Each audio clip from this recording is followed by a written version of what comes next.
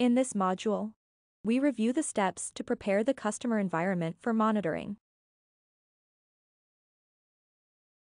There are several steps to ensure the customer's environment supports N-Central.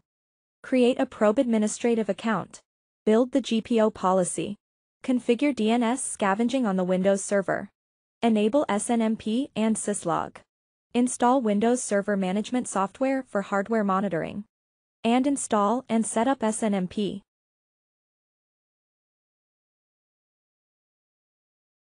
A Windows probe needs access to Windows functions to install the N-Central agent. Create an account in the customer's Active Directory with full domain administrator privileges.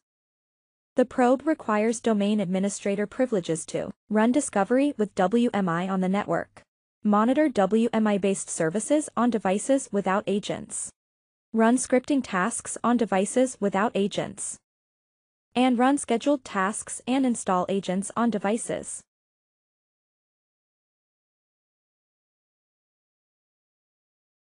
A properly configured group policy may prevent a probe from detecting devices as other or unclassified.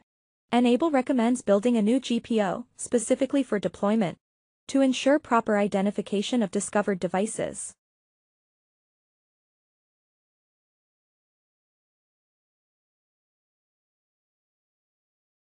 Set up DNS scavenging to find old DNS records.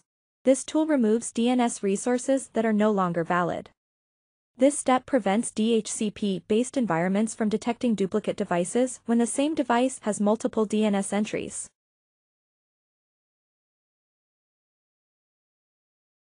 Enable SNMP with read-only access on all network devices. Ensure SNMP is set to accept packets from the probe. Some devices require that SNMP is turned on in multiple locations, such as both administration and the LAN interface. The probe will act as a SYSLOG server. If you plan to monitor SYSLOG, point the SYSLOG output to the probe.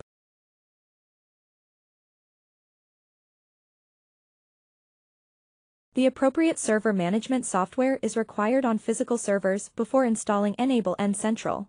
Please read the N-Central user guide for the list of supported monitoring software. Install and enable SNMP on Windows devices to collect information about customer devices to improve monitoring of device status.